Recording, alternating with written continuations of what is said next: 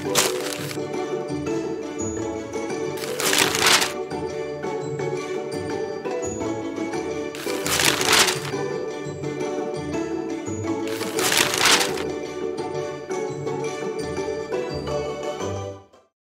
Long Road to Justice, the story of Simon Wiesenthal. Written by Daniella Lurion and Melissa Mikel. Illustrated by Elena Kingsbury. Simon Wiesenthal was an artist, an architect, an author, a Holocaust survivor, and, following his liberation from the concentration camps of Nazi-occupied Europe, he became known as a Nazi hunter, a title he struggled to accept. While it was true he pursued Nazi war criminals following the war, he felt the Nazi hunter title sounded like he was just trying to get revenge. He had witnessed unimaginable horrors during the Holocaust, and believed that the men and women who had carried out these crimes needed to be held accountable. But Simon did not see his work as revenge or getting even. He saw it as a pursuit of justice. To understand the work that Simon did after the Second World War, we must learn about his life before the war. It was a cold night on New Year's Eve, 1908 in Buchach, present-day Ukraine, when Asher and Rosa Wiesenthal welcomed their firstborn child, a son they named Simon. The couple had settled in Buchach after fleeing anti-Semitic violence in the Russian Empire. You see, Jewish people were being targeted and attacked simply because they were Jewish. Asher and Rosa Wiesenthal were Jewish. They wanted to find a safe place to raise their family and hoped that they would find that safety in Buchach. When Simon was only 5 years old, his childhood was interrupted by the First World War. It was not long before the Austro-Hungarian Empire conscripted Simon's father into a Jewish unit of the army and sent him away to the front line. The family waited anxiously for news, only to find out Asher had been wounded on the battlefield and died in hospital shortly after. After the tragic death of his father and the horrors of the First World War, Simon and his family started to rebuild their lives. Simon spent his free time sitting on the floor using little white sugar cubes to create houses and other structures. He remembered his grandmother pointing to one of his sugar cube villages and telling his mother, "He is going to be a master builder one day. See how beautifully he made this?" Simon attended a local high school in Buchach and immediately stood out among his fellow classmates. Even though he was not at the top of his class, Simon had a keen eye for art and design, and a sense for mischief. While at school, much of his attention was focused solely on one classmate, Scylla Mueller. The young girl sat in front of him at school with her long, golden blonde hair tied into braids. Every so often, Simon would tug on one of her braids to try to get a reaction. Scylla, on the other hand, took care not to respond to his teasing, choosing instead to ignore young Simon entirely. Upon graduating, Simon applied to the Lviv Polytechnic National University, but was refused because he was Jewish. The university would only accept a few Jewish students. Instead, Simon attended the Technical University of Prague, where he received his degree in architectural engineering in 1932. In 1936, Simon and Scylla got married.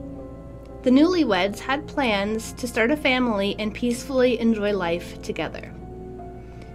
Simon and Scylla's conversations about their life together and making plans for the future changed suddenly on September 1st, 1939, when Germany invaded Poland and started the Second World War. Not just a war of country against country with soldiers against soldiers. This was also a war against certain kinds of people. The leader of Nazi Germany, Adolf Hitler, wanted to take control of other countries and their land for his own. But he also wanted to get rid of people he hated. You see, according to Hitler, there were some people who were better than others based on religion, race, sexuality, and personal and political beliefs. But there was one group that Hitler hated most of all, and that was the Jewish people. When the Second World War began, Simon and Scylla, like many others, were scared. They did not know what the future held. They hoped the war would end quickly. but it did not. Late in 1941, Scylla and Simon were sent to the Lwów ghetto in occupied Poland. Their crime? They were Jewish. Not long after, they were moved to the Janowska concentration camp and separated. Simon was given prisoner number 504 and placed in an overcrowded hut with little food to eat. He painted signs until his professional training was discovered, and he was put to work using his skills in architecture. While in Janowska, Simon had an experience that stayed with him for the rest of his life. Every once in a while, he would be taken out of the camp by a guard to work on some sort of job. On this day, he was taken into the local town. In a rare moment of conversation, the guard, SS Corporal Mertz, turned to Simon and asked, "Suppose you were taken on a magic carpet to the United States. What would you tell people there? How was it in the concentration camps? How had they treated the Jews?" Simon paused for a moment to think about his answer. He told SS Corporal Mertz, "I believe I would tell the truth." Laughing at this response, SS Corporal Mertz replied, "They would think you were crazy. They would never believe you." It was at this moment that Simon realized he needed to survive. He needed to survive to prove the SS Corporal wrong. He needed to survive so he could tell the world what happened. There needed to be survivors to tell the truth about the terrible things happening to Jewish people all across Europe. Scylla was first to escape Janowska. With fake identification papers that changed her name and said that she was not Jewish, Scylla traveled to Warsaw, hoping no one would recognize her and that she could pretend to be a Polish citizen. Simon was next to escape and go into hiding. He hid in different places, like an attic, a closet, and even under some floorboards, to try to escape the Nazis. However, he was discovered in a raid by the secret police, called the Gestapo, and was sent to Płachow concentration camp in Nazi-occupied Poland. This began his journey through a series of concentration camps. Simon was sent from Płachow to Auschwitz, from there on to Gross-Rosen and Buchenwald, before finally arriving at Mauthausen concentration camp on February 9, 1945. Simon was on board the last train that arrived there. He witnessed terrible crimes carried out against his fellow prisoners. Simon tried to pay attention and record in his mind the crimes he was witnessing. He continued to question why this was happening. How could being Jewish be a crime? How could someone hate Jewish people so much that they would try to hurt them and take their lives? Freedom finally came for Simon on May 5, 1945. Tanks with giant white stars arrived at the gates of Mauthausen. The American army had arrived. The Nazi guards in the towers were gone, and the war was finally over. But what does freedom mean when almost everyone you knew and everything you owned are gone?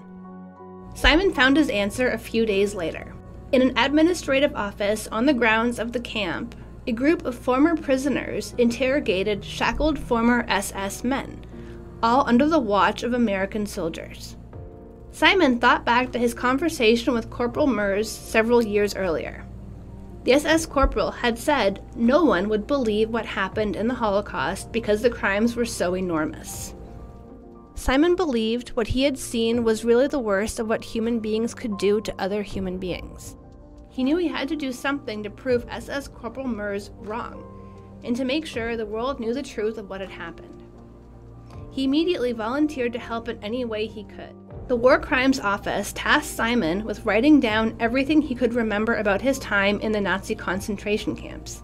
Every person, every place, every date. By the summer of 1945, though he truly feared the worst, Simon set out to find what had happened to Scylla. He wrote to a friend in Poland asking for help in locating his wife. Miraculously, word arrived a short while later that Scylla had survived. Simon remembered the first conversation he and Scylla had after reuniting. He asked her, "Who from our families is still alive?" It was a difficult question, repeated by survivors across Europe. For Simon and Scylla, the answer soon became clear. Together, They created a list of 89 family members killed in the Holocaust. This shock was difficult for the young couple to process. Simon struggled, knowing he had survived when so many others had not. He wanted his survival to mean something. Simon wanted justice. Justice, however, would not be an easy thing for him to find. Simon continued to believe that those who had committed crimes during the Holocaust needed to be held accountable, no matter how much time had passed since the end of the war. He decided to open his own documentation center in Vienna, where he gathered evidence, proof of the crimes, and tried to find where these men and women were living. Once he gathered the information, he handed it over to the court systems. It would then be left up to a judge and jury to determine the guilt of the Nazi perpetrators and what the consequences of their actions would be. Simon dedicated his life to the pursuit of justice against those who carried out crimes of the Holocaust. He was responsible for the arrest of almost 1,100 Nazi criminals. After the war, Simon and Scylla began talking again about starting their own family, but struggled, knowing that any children they might have would grow up never having grandparents, aunts, uncles, or cousins. The young couple was also deeply aware that the only way to move forward was to honor the legacy of those who had perished. Their daughter, Pauline Rosa Wiesenthal, was born in September 1946. Her name honored her two grandmothers, both of whom died in the Holocaust. Simon and Scylla tried to protect their only child from the outside world. However, Simon's work as a Nazi hunter often forced him to go against popular opinion, making him a regular target of threats. This never bothered Simon much until the danger reached Pauline. To try to protect her and keep her safe, Pauline began going to and from school with a police escort. For Simon, the dangers would continue, but he carried out his Nazi hunting efforts until he retired in 2001 at the age of 92. Simon died peacefully in his home in Vienna on September 20th, 2005 at the age of 96. He received many awards for his work in the pursuit of justice. However, he was often asked why he didn't just leave the past alone and move on with his life. Simon said he believed that one day, when he died, he would meet those who had been killed in the Holocaust, and they would ask him what he did with his survival. He wanted to be able to say to them, "I have never forgotten you."